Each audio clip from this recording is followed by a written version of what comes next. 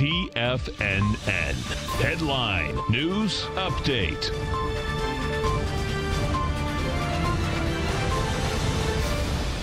Welcome, folks. We have the Dow Industrials up 124, NASDAQ up 85, S&P's up 21. Gold contract flat, $14.8060 an ounce. We got silver up 8 cents, $17.10 an ounce. Light sweet crude up 16 cents, $60.23 a barrel. Notes and bonds. You get the 10-year down 19 ticks, 128.14. 30-year off a full point, plus 12 ticks at 156.28. Let's get over to the 10-year and take a look at this 10-year first, because what we did have, folks, is this. Last week, you came down hard and fast. On Friday, you came down and rejected a lower price, and you had lighter volume.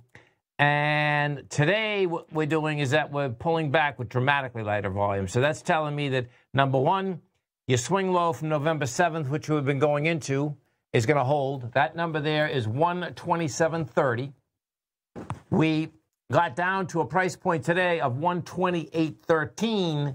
We've only done 1 million contracts. When we had come down, folks, we had come down with 2.7 million contracts as well as 2.5 million. We look at the 30-year. The 30-year is set up the exact same way. 30-year right now, we're down 0.11 ticks. We've done 217,000 contracts, and we are coming back in where we had 487,000 contracts as well as 577. So the bottom line, it looks to me like notes as well as bonds still want higher price, lower yield. We get over into the dollar index. What the dollar index did last week is that it took apart the bottom of the consolidation, which is the 97,141.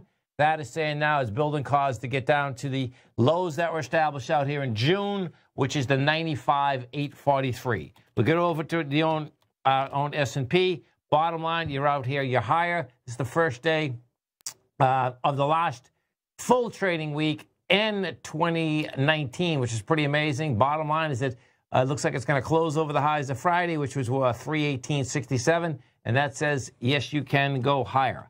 Some of the higher volume equities out here, this will not be a high volume equity market. It's going to be low today, and we'll start dropping off the rest of the week. Stay right there, folks. Coming back with the next 60 minutes of trading, closing up this beautiful Monday in December. Coming right back.